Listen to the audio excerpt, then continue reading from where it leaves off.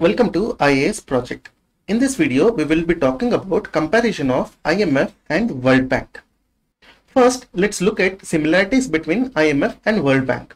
Both IMF and IBRD have their origins in Bretton Woods Conference of 1944.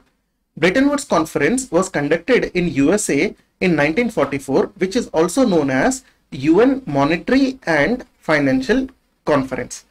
This was conducted in USA so that post-World War II world's financial as well as monetary system can be decided.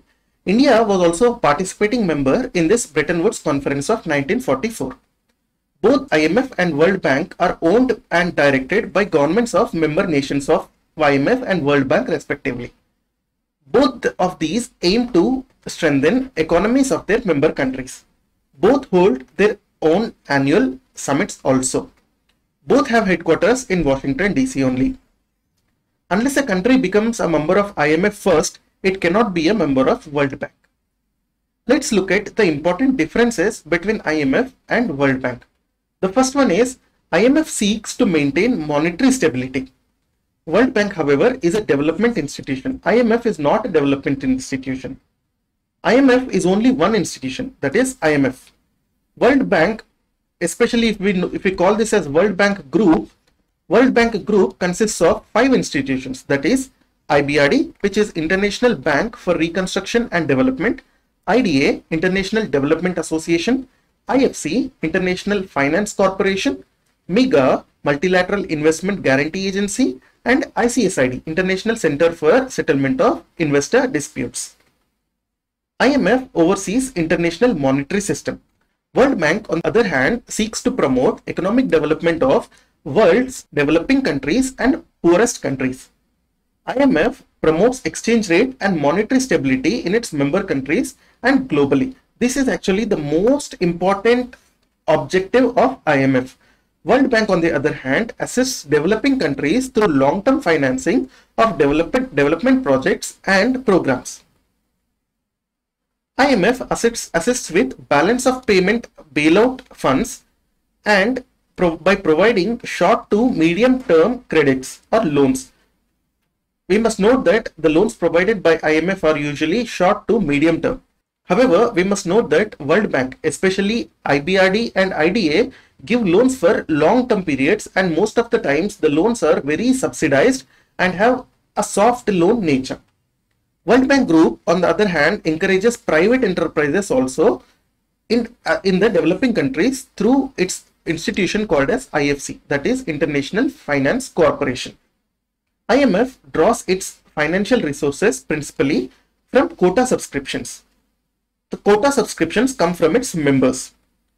However, IMF also draws a very small amount of resources from countries such as G10 countries in the form of GAP and also other countries in the form of NAB. If you want to know more about GAP and NAB, please refer to our video dedicated to IMF. World Bank Group, on the other hand, acquires most of its money from financial resources by borrowing from the international market. World Bank only gets a small amount of money from its member countries. So if we see IMF and World Bank in the terms of where they get their resources or money, the case is opposite in IMF as well as World Bank. World Bank gets most of its money from market, IMF gets most of its money from member countries. So if we see, the case of IMF and World Bank Group are different in this aspect, that is from the aspect of getting their financial resources or money. IMF gets most of its money from its quotas, that is from member subscriptions. World Bank Group, on the other hand, gets most of its money from the international market.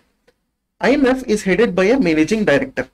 Till now, IMF's managing director has always been an European. However, we must notice that this is only a convention and is not written rule anywhere. World Bank Group has insurance wing also, which is MIGA. It also has an arbitration wing, which is ICSID. MIGA stands for Multilateral Investment Guarantee Agency. ICSID stands for International Center for Settlement of Investment Disputes or Investor Disputes.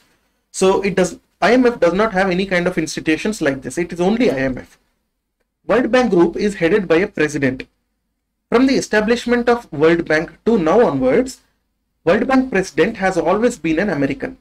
So it is just a convention and is not a written rule anywhere. Let's look at some of the important reports which are published by IMF and World Bank. IMF publishes World Economic Outlook, Global Financial Stability Report, and Fiscal Monitor Report. World Bank, on the other hand, publishes World Development Report, Global Economic Prospects Report, Ease of Doing Business Report, and Human Capital Project is run by World Bank.